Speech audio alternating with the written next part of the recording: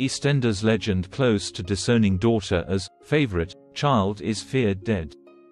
There has been tough times for the Branning family in the wake of the incident at Peggy's, with Amy Mitchell fighting for her life in hospital after suffering a cardiac arrest. Penny was brought in for questioning earlier this week, after police found that extra tickets for the club night were released online from her login.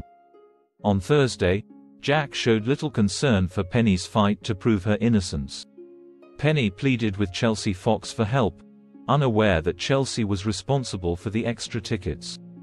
Feeling guilty, Chelsea claimed there was a glitch in the ticketing system. Penny planned to tell her father about this when she visited Amy in the hospital later. Jack accused Penny of visiting Amy only to save herself and told her, "You only care about yourself. Why don't you go home?"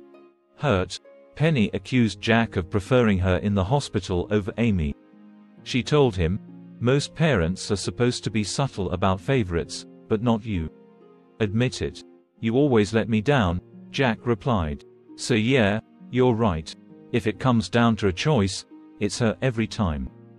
With Amy still in a serious condition after the crush, will father and daughter manage to reconcile?